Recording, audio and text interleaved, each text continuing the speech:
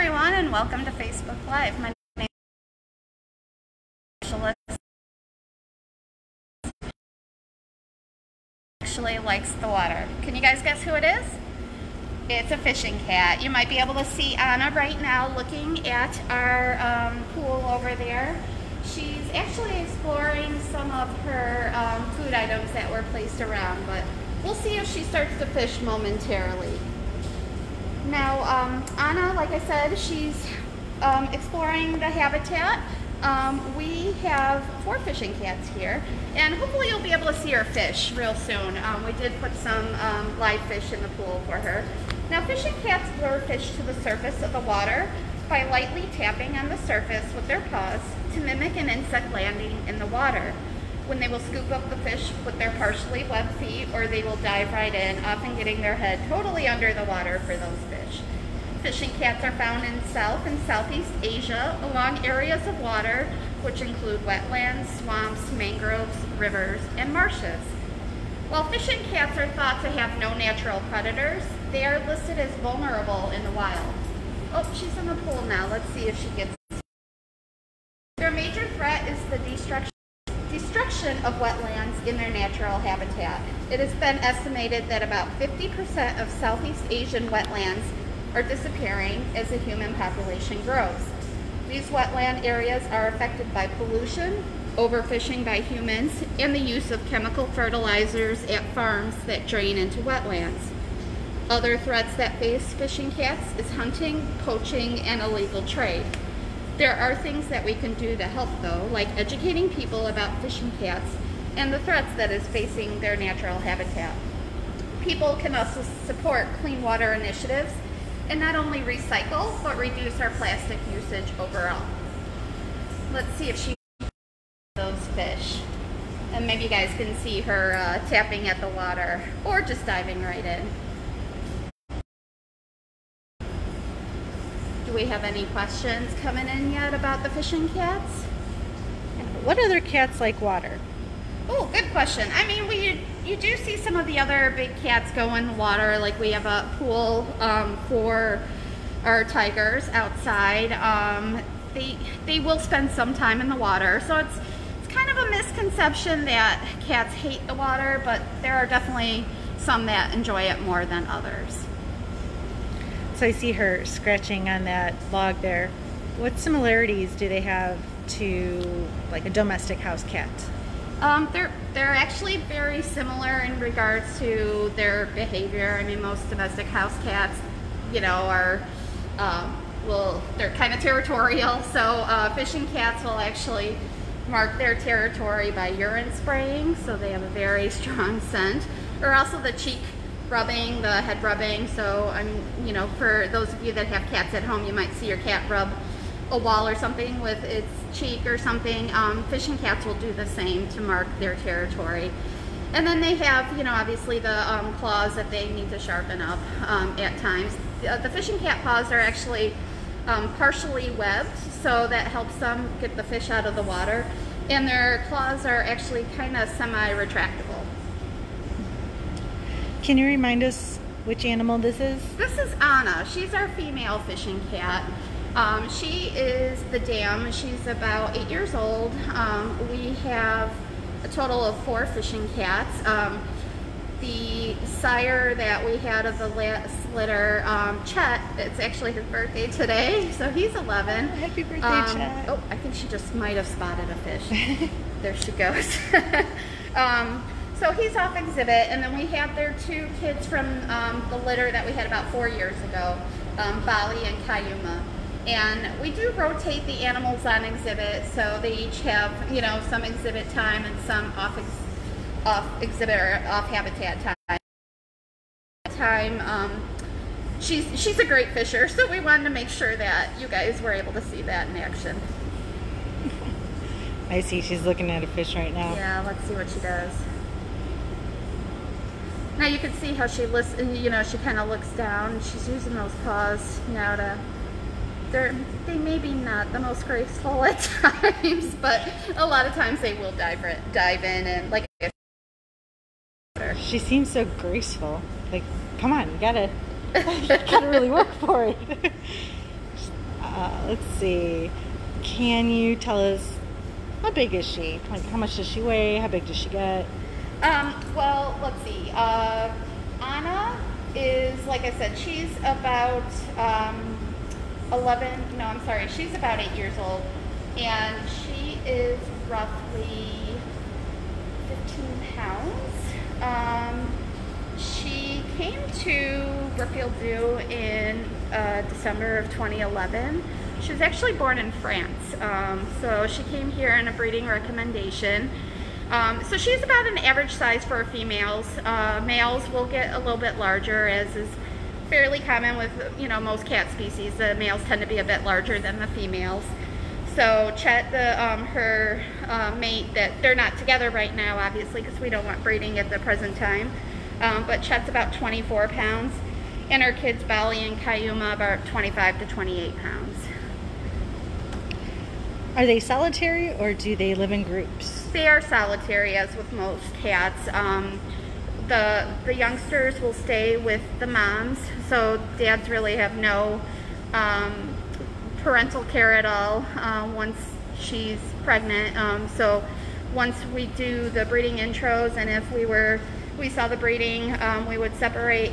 Once her estrus is over, we would separate mom and dad, and then she would give birth to her kittens, and they would stay with her about maybe 2 years or so. Depends on how long she'll tolerate them. With this last litter, she was like, okay, you guys are done at about 1.5 years. But she will separate them out, and they are solitary. Most cats are, you know, just solitary unless it's breeding time. She's really going after it now. Are keepers able to interact with them at all? Can you pet them? No, we can't pet them. They're very quick and very sharp claws. We don't go in with them. We do shift them on and off their habitat, and we work with them in what we call a protective contact setting. So that's very typical with us and all of the cats that we have here. We don't go in with them, and that's just for our safety as well, because they, you know, have sharp claws, sharp teeth, and it also helps us to do some various training behaviors, so we can get them to shift on and off their habitat. We're able to train them to, say, enter a crate, to do like a paws up, a mouth open. All those behaviors allow us to care for them, to check the condition of their teeth, their gums, their nails, see if there's any, you know, injuries. If we saw that maybe she was limping, we can ask her to do a paws up and see on the underside of her foot to see if, you know, maybe she had a, you know, scratch, an abrasion of some sort. We're also able to do like a target training to get her to move from one location to another. So lots of different training behaviors that allow us to care for them. And again, like it's all in a protective contact setting so that neither of us get hurt. How can you tell the various cats that we have here apart? I'm sorry, the various fishing cats. Not like, how do you tell a tiger apart from a fishing cat? That's a tough one. Well, like I said, I mean, she's obviously a lot smaller than the boys, so she's the only female that we have here. She's, you know, roughly a little less than half the size of them. But the other guys, we just kind of go by facial features, distinguishing characteristics. Chet, for example, has a much lighter coat color overall. So he's he's more gray but less stripy. And so we just kind of look for different characteristics especially when the two boys were young and together. We had to make sure that we were able to tell who was who. So we just look for different patterns in their coats and able to see it that way. Now, fishing cat coats are actually pretty interesting because they're such an aquatic cat. They have a special coat where they have their guard fur, the guard hairs, which gives the cat the coat color and pattern. And that helps with camouflage, but they also have like a undercoat for them that actually kind of keeps them waterproof. So when they're in the water, in the wild, they're not getting wet, their skin's not getting wet, and they're not getting cold. in their natural habitat. How many kits do they generally have at one time? Usually 1 to 4 is a typical litter size, but they kind of average out about 2 kittens per litter. Are they endangered? They're considered vulnerable at this time. Like I said, they're facing a lot of threats, mostly with the habitat loss and the overfishing that humans are doing in their natural habitat. So there's a lot of concern for where they can live in the wild as far as their natural habitat, and if there's destruction. There's becoming more of a conflict between humans and fishing cats, and a lot of people that actually live in the Southeast Asian areas where fishing cats are from, they are finding that cats are kind of getting close to livestock because there's just more, there's less of a distance between humans and fishing cats. So it's becoming a problem, but there are some good organizations that are actually working on educating the people that live there and giving them alternate ways of dealing with fishing cats, and also alternate ways of like farming to make it more sustainable for them, and that way it's less of a human-cat conflict. What do they eat besides fish? Well, in the wild, it would be primarily fish, but then they would go for like small mollusks or, even small rodents, birds. Here at the zoo, they actually get quite a lot of fish. 75% of their diet is actually made up of fish. So here at the zoo, their staple diet is smelt, herring, and capelin every day, and then they get 1 of 3 rotational fish every day as well. So we rotate through pangasius, sole, and haddock, in addition to their meat portion of their diet. But like I said, 75% of their diet is fish.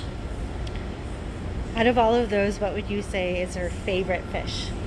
They definitely like the rotational fish the most, haddock, sole, and pangasius. And then they also seem to really like the herring. Certain of the cats are very picky though, like Chet, for example, doesn't like when you feed the whole herring. He likes certain parts, whereas Anna prefers a whole fish. Oh my goodness. So it's funny how they all have their little quirks and their little personalities. So there's another similarity to house cats. Yeah, exactly. Oh, I'm sorry. That made me forget the next question I was going to ask. Hold on, give me a second. Oh, yeah, yes. No worries. Enrichment. What? Yeah. Sorry, guys. I don't mean to move the camera around so much. What kind of enrichment do they get? They actually, fishing cats seem to like scents a lot. So aside from the the live fish that we put in the pool, but we don't do it all the time because otherwise it would lose its novelty. But they like scents a lot. So we'll actually have some perfumes or some spices, everyday spices, like say paprika or things like that, cinnamon, but really a lot of perfumes, especially Chet seems, well, she found that one. Oh my gosh, I can't even keep up. They really seem to enjoy that. They also like paper products a lot. They like to just shred up boxes or paper bags. So we do a lot of food scatters. We'll put some items, like aside from fish, we'll put some, like this rock that's floating in the pool. Sometimes they interact with items like that. Where can people find them in the zoo? So we are in the Clouded Leopard Rainforest. We are right next to the Binarong exhibit. So this is, our fishing cat exhibit. The east end, kind of by Pinnipeds over there. Can fishing cats swim, like dive down, way down into the water? We do see them kind of dive into the deeper. She's in the more shallower section of our pool. The one above is a little bit deeper. So we do see her kind of wade in and go underneath. So they will dive underneath, and especially if there was something really interesting for them, like even a duck. They've been known to take down ducks that are swimming in the in a, you know, a marsh or something like that. So yeah, they will definitely dive and go submerged underwater. Is there a specific place in their habitat that they prefer to hang out in? Mostly, like I said, they will live along any kind of water edge. They, you know, will hide out in, you know, like grasses, or kind of take cover in that kind of place. Like I said, there's not really a natural predator that has been really found for these guys in the wild, but they still like that area of cover that they can go to, and anything along a water's edge. Can you remind us what their lifespan is? These guys typically are 10 to 12 years in captivity. We've had some that lived into their mid-teens here. But yeah, 10 to 12 is it's pretty typical for a fishing cat. Obviously a little less in the wild, but they don't really have a whole lot of info on that. I know you mentioned that Anna and Chet are separated right now because it's not breeding season. Right. So do we always put them together during breeding season, or do we have to wait for a recommendation? Great question. We do wait for the recommendations. Like I said, we still have the kittens from the previous litter. So how the SSP works, which is the Species Survival Program, they will recommend that, you know, cat A and cat B will breed. So in our case, we had Chet and Anna as the pair, and they've bred successfully twice. We've had 2 litters here, but they generally tell us, you know, once you have kittens, you have to hold them for a certain period of time. We'll place them, and then we just wait for the next breeding recommendation. So they're usually, for the most part, separated, and then we'll put them together for breeding purposes when we get the green light to do so. And then, like I said, we'll just watch for signs of estrus. So for the female fishing cats, it'll be a lot of calling. And they have a very interesting call. They'll actually sound kind of like a wah, wah, wah, wah. And that's their call. It's very interesting.